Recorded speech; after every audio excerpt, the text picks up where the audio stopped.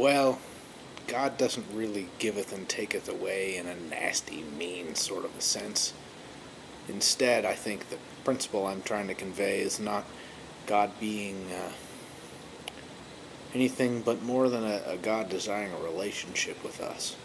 I didn't understand that God wanted a relationship with me, little old me, whether I had a big head or not. God was interested in having a relationship with me, so He's willing to take away the distractions. Not in a mean or nasty sort of way, but in a way that says, hey, I love you. I want to have a relationship with you, and that's the most important thing to me.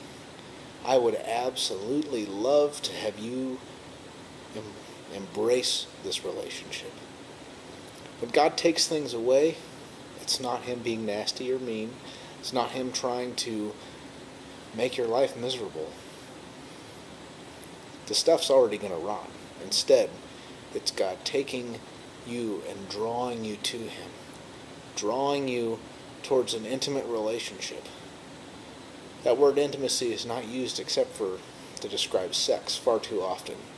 Instead, God is looking for a deep, passionate, soulful relationship.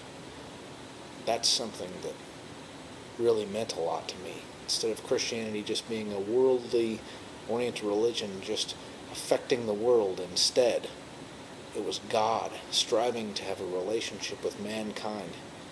And that touched me in a big way. Unfortunately, again, as a teenager, I didn't get the fact that the stuff was rotting and the stuff was going away, and that instead I should focus on the Lord. Instead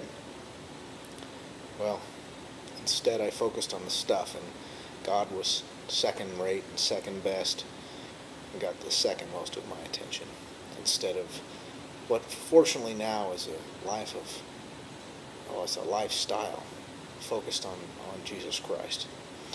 But it took me a while to get there. Hopefully you don't have to do that. Instead, as we mirror Christ, as we mirror our relationship with God, finances become not a burden. They become not a distraction. They become an outworking of our relationship with Him. We want to be good stewards of that money. We want to grow as we walk in the Lord, and we start to recognize Philippians 4:18 and 19 apply to God's work in our lives.